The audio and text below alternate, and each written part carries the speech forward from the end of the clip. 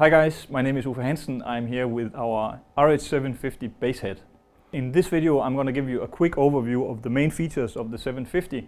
So if you want to have a little more detail on some of the specific features, please have a look at some of the more specific videos.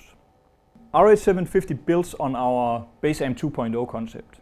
And what that means is that it includes all the different features that you will typically find on all the bass amps out there. So all the regular features that you come to expect from a bass amp.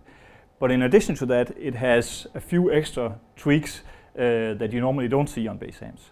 So from a top level, that is in its tone shaping capabilities, its built-in chromatic tuner, and the 3 presets that allows you to store your sound and instantly recall it inside the amp. But let's have a closer look at the front panel, and I'm sure you'll get the idea.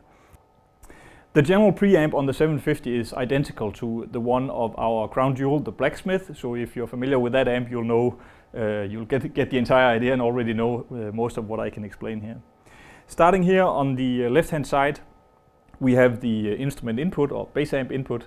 The input, as on any other TC bass amp, covers both active and passive pickup. So it has enough gain for any instrument out there, basically. Next to the gain section, we have the 4 tone controls. Now these are, when you look at them immediately, they are just regular 4 standard tone controls that, like you know from most bass amps out there. But in fact, if you start using the shift button, you can turn every one of the 4 bands into a semi-parametric EQ as well. What that means is basically that you can change where each of the 4 tone controls grab your bass sound. More details on that in the tone control video. Next to the tone control section, just above here, we have the integrated tuner. It instantly shows you whether you're in tune or not, so you can always kind of tell what's going on. And if you hit this mute button up here, the bass tone control, as you can tell, turns into a little more detail on the tuner information. So that's the chromatic tuner. Next to the tone controls, on the right-hand side, we have SpectroComp.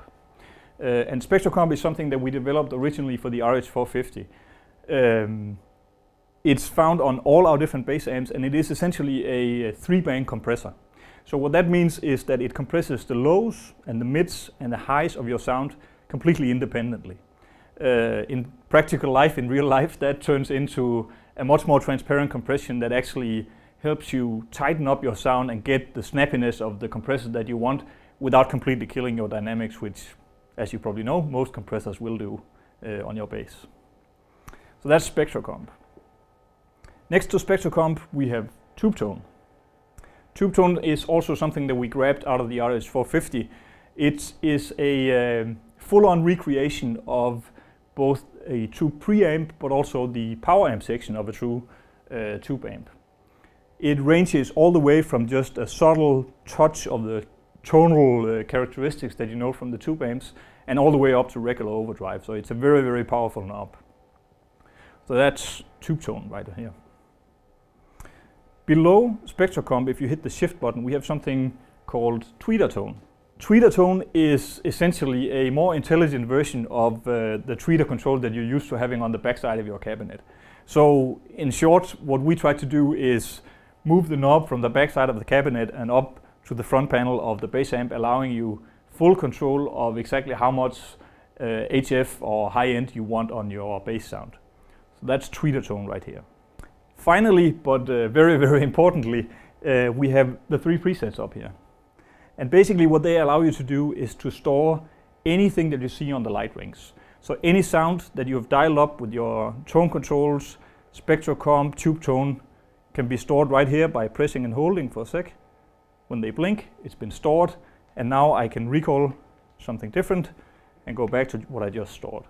Extremely powerful feature that of course is remote controllable through the RC4 foot switch with the 750 as well. Finally, over here, the final knob is the master level that controls the 750 watts that it puts out. So that's the quick overview of the RH750.